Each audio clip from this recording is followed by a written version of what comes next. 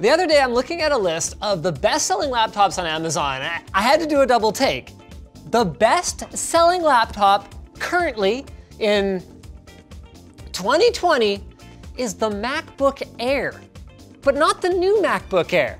The MacBook Air that was released 3 years ago, discontinued 6 months ago, and originally designed 12 years ago. I mean, come on, guys. I know that the logo is so pretty, but this thing can't possibly still be worth the $750 it's been selling for. Can it? To find out, we got our hands on the second and third best-selling laptops on Amazon, both Acer Aspire 5s that come in at $300 and $500 respectively, and should kick the absolute pants off of this relic. This video is brought to you by Glasswire. What's going in and out of your network when you're connected to the internet? Find out with Glasswire and see if there are any suspicious apps behaving badly on your PC or Android device. Offer code Linus gets you 25% off down below.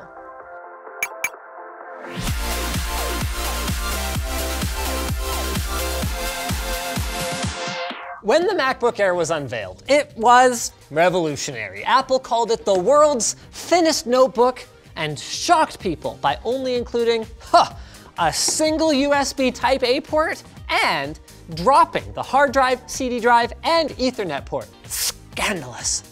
At least it was back when the basic design of this laptop was established in 2008. Now, we did get some changes to the I/O and the screen in 2012, and while technically this is the 2017 model, the only difference between it and the one from 5 years earlier was an update to Intel's 5th gen core processor. So how well has it held up then? Hey, hello there. You gotta give Apple credit. The hinge feels good. It's thin, but it's strong. Actually, by today's standards, the I/O is very favorable. 2 Type-A's, SD card reader, Thunderbolt 2, and those old school Apple fans will love this. Hold on, wait for it. I'm tippity-tappity, I'm typing, I trip over the cord, bam, MagSafe! Just like that. Hey, MagSafe is freaking cool. I love it. But wow, this screen is a real blast from the past. Is that a TN panel? Look at that viewing angle. Now you see it, now you don't. You know, in fairness, for a cheapo laptop,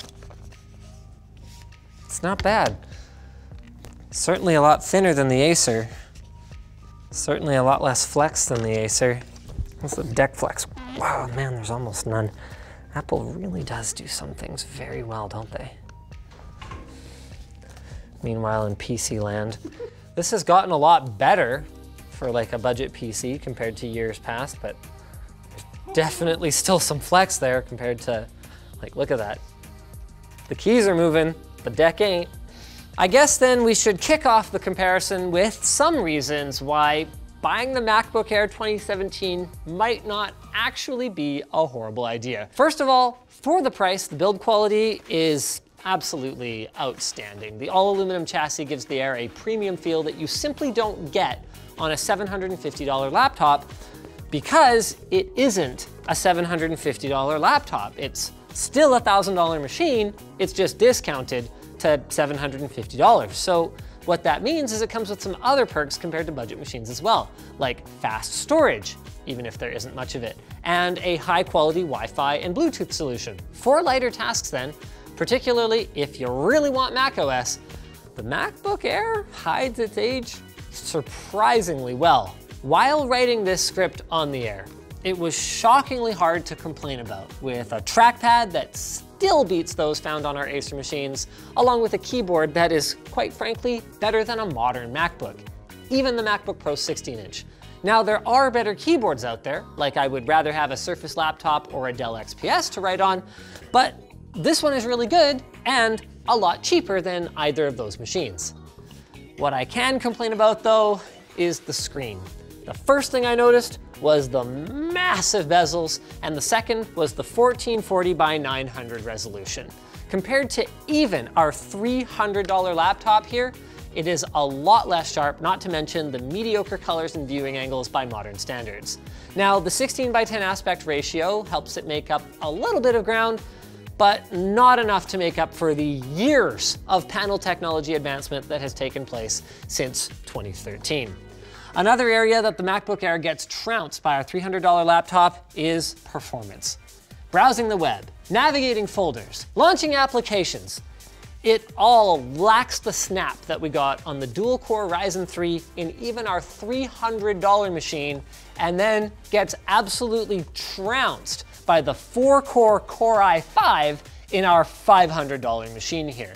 So if you need to do anything other than writing documents in Word or browsing Facebook, you'll probably wish that you had something more powerful than this.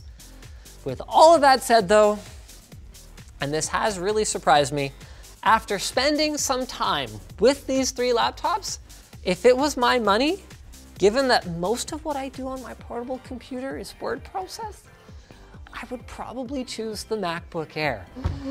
I know, right? Well, the thing is, the Aspire, like, look at it. It looks like a stock image of a laptop.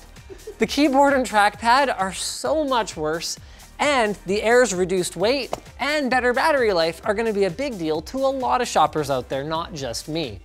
Now, to be clear, the $300 Aspire 5 is a fantastic deal, but depending what you're after, so is the Air. So what all this means is that a video that started out with us laughing at Apple's pathetic specs ended up turning into a conversation about what makes a good laptop good.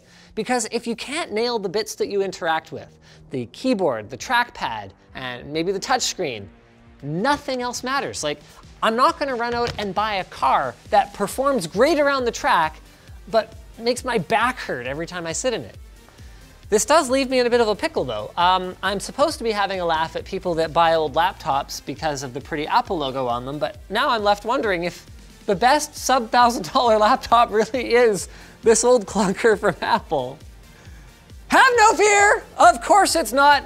Thank you, Alex. We have some more contenders. Which brings us to the Dell Inspiron 13 7000 2-in-1 and the Lenovo Flex 14. Now, we actually did a sponsored video on the Flex 14 a little while ago, focusing on how AMD has been changing the budget laptop game.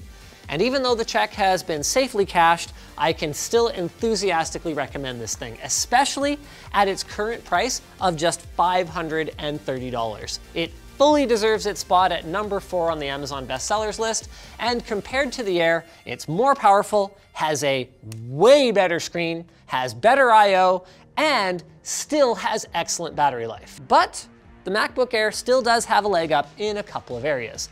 Lenovo clearly cut some corners to get the Flex under $600, and it shows in the, in the build quality. The screen's pretty wobbly, the keyboard and trackpad are good, but not quite at the level of the Mac, and Lenovo might have gotten the name for this thing from what happens when you press on the chassis. Also, this pen holder is excruciatingly stupid. Which brings us then to the Dell Inspiron 7000 2-in-1. At $750, it is the same price as the MacBook Air, but better in pretty much every possible way. Now, one note by the way, guys, Dell didn't have the exact loadout that we wanted to compare this thing to. So this is the Black Edition, which has an 8th gen Core i7 processor and a 4K display with a price of $1,000, along with a sleek black paint job. But the overall experience of things like the build quality and the keyboard are identical to the $750 version that we would actually recommend to compete with this. So then, how is it?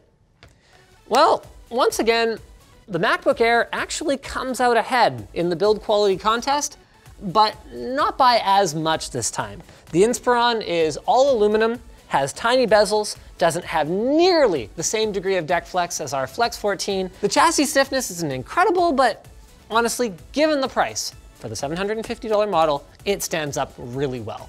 When compared to the MacBook Air, the Inspiron 7000's trackpad does fall behind, but that is more than made up for with its touchscreen, convertibility, and generally betterness in every possible way. You get 4 times the storage, double the processing cores, not to mention that they are several generations newer, and the thing just feels modern. Opening applications or browsing the web, it's instantaneous, and I'm not concerned that it's going to be unusable or have support dropped in the next couple of years. You also don't have to worry about getting one of those stupid Thunderbolt 2 dongles. The Inspiron has USB Type-A, Type-C, full-size HDMI, and an SD card reader. The biggest thing that makes it stand out though is that when I compare the Inspiron 7000 and the MacBook Air side by side, there's just nothing that makes me really want to go back to the Air. So there we go. Guys, we had to work a little harder than we thought to make our point, but we got there. Please stop buying the 2017 MacBook Air. Our unit was manufactured in May of last year, and there's a reason that it's been sitting on a shelf since then. It's because when the 2017 MacBook Air launched, it wasn't worth buying, and the only Apple products that actually get better with age are ciders. Thanks to Squarespace for sponsoring this video. Squarespace is the place to go if you want to build yourself a simple website in minutes. They're a leader in website design, and their all-in-one platform means you can even buy domains through them, as well as create email campaigns.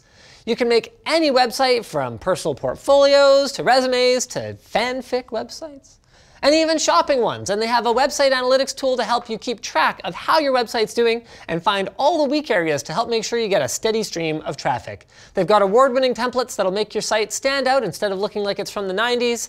And even we use Squarespace. Both LinusMediaGroup.com and LTXExpo.com were built quickly using Squarespace. If you get stuck, they've got 24/7 support ready to help you out via live chat and email. So go to squarespace.com/LTT for a free trial. And when you're ready to launch, you can get 10% off today. So thanks for watching. If you guys are looking for another Apple related video to watch, maybe check out our recent review of the Pro Display XDR, kind of in a different price category, but it's a really good video. So I'd like you to go watch it.